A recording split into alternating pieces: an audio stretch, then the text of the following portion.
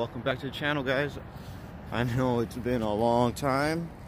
My dog over there, I don't know if I'm pointing the camera right away, but walking the dog real quick before heading to the dyno.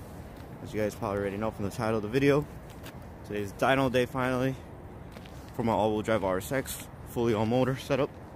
Before we get into the video, just like I said, I want to apologize for not posting and keeping that content going. You know, recently, it was about a year ago, I switched over to a new job, and very far drive. Between that, work at Sing Garage once a week, and I use my other day off pretty much to do street factory stuff and work on my own client stuff. Some of you guys know I got into fabrication, been getting a lot better at that, you know, doing intercooler piping, even up to making turbo manifolds now, so that's pretty cool. But I made my own custom header for the all-wheel drive setup, actually. If some of you guys might not know about that, some of you guys might.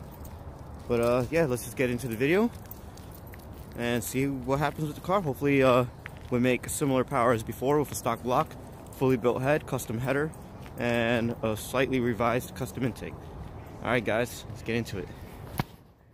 Alright, we're all loaded up. See you guys at the dyno.